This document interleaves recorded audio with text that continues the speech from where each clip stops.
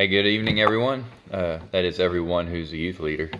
So tomorrow we're going to be talking about two gifts of the Spirit, the gift of wisdom and knowledge. They're kind of tied hand in hand. So we're gonna go through that with them, and we're gonna have a short message on that, and then breakout sessions. So we're gonna have questions for you to go through with them. Just as an example, so here's a couple of them that'll be on there, like describe a time when you discarded wisdom. What was the result? So I want to encourage you guys to kind of look it up, kind of find out more about wisdom. I don't want to spend too much time on this little video chat here. So number 2 would be like, how will you go about growing more and seeking wisdom? There's another one, explain the differences between knowledge and wisdom. So just to kind of give you an FYI, knowledge is the word, knowing the word. Wisdom is the action to what you know. So anyway, so they tie hand in hand together. Give an example. Oh, Kim's here. She's talking to me about giving you an example.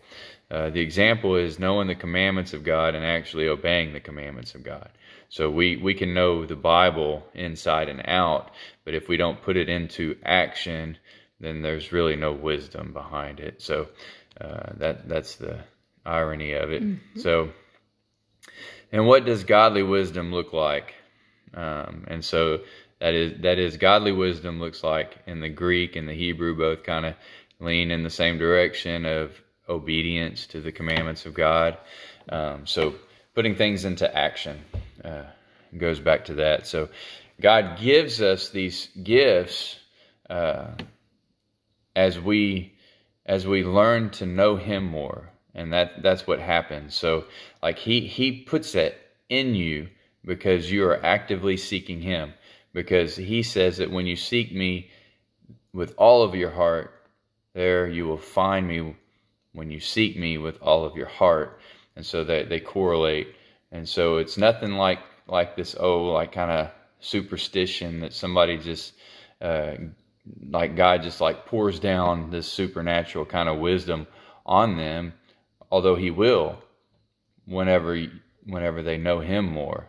And so the more that we seek God in our lives, whether it be before we go to work, spending time with Him after work, whatever it looks like in your schedule, putting God inside your work, hey, that's a good thing. So is it possible people have the gift of knowledge and they don't even know it? It's possible. It's very possible. Because a lot of times we sit in church and kids grow up in church and they hear things and they hear messages and they hear the scriptures and they hear these things and they don't even realize that they're actually growing in knowledge. And so that actually will hopefully lead them down a good path later on in life, filled with wisdom, because knowledge is having knowledge to like construct it. So it talks about skilled workmanship, and even does in Timothy, you know, he says that we are to be skilled in our workmanship of dividing the truth, knowing it. And so just want to give you guys a heads up for tomorrow. There will be questions. So you might want to do some little Google searches on wisdom. We'll have some questions for you guys. Well, here's the scriptures. And the scriptures will be, the main passage obviously is 1 Corinthians 12:8. There'll be Proverbs 1, 2, and 3. Proverbs 1, verses 2 and 3. Proverbs 14, verse 12.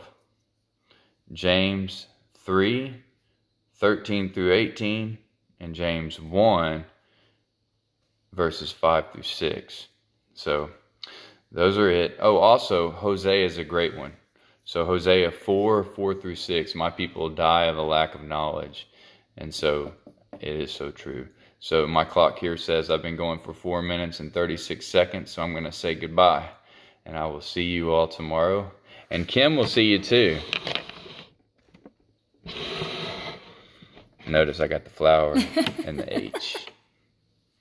Y'all have a blessed night.